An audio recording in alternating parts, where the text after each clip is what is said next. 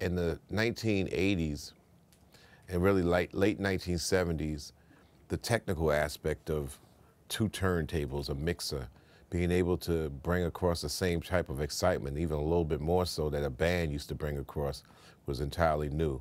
There was a record by the Jacksons that was called, the name of the song was called Music's Taken Over, on the Going Places album in 1977. I liked the record. I went to this event and I kept hearing this record go on and on before Michael Jackson comes in with the beginning of the song. I was wondering, like, how did they make it, how did they extend it? I mean, I was so naive. I was thinking that the record had to be this big, and all the DJ was doing was actually going back and forth for about 15 to 20 minutes. And that curiosity is the one that sparked this particular cat. And these were much of the records I was hearing on the radio, but also kind of like spruced up by the DJ in live action. And rap was actually the vocal that went on top of when the DJ extended a break, the MC would fill that break up.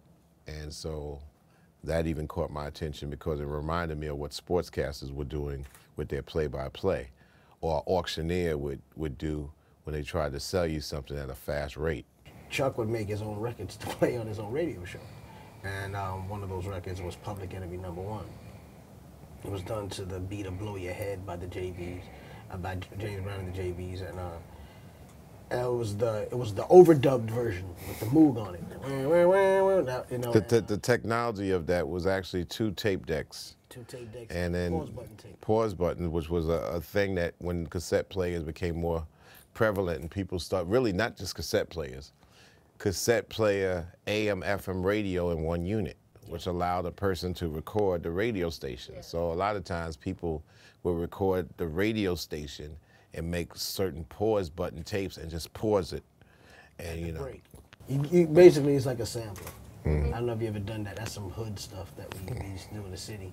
You'd get a break and you let it go for so many bars, you'd stop it, and then you play this one, and then when you get to the break, you start it again, and eventually you have a loop, and then you take it out and put it in the play part of the cassette, and then you add stuff to it as you go along.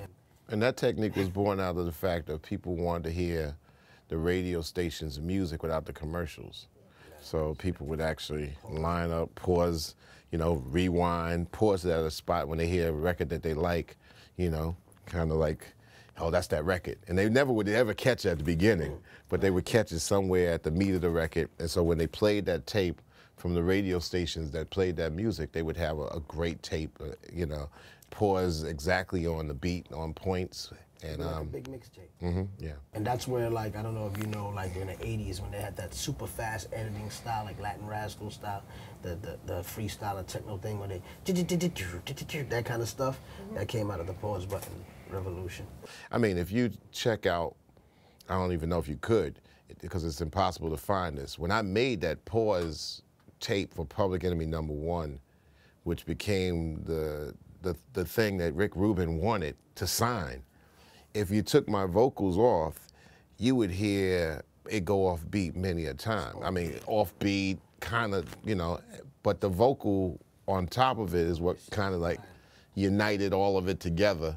Well, even if you listen to the single that was done, yeah, the drum programming goes off beat the whole way through, but it always starts on the one correctly. So, you know, starts on the one, that, in other words, it's unquantized totally, except the one.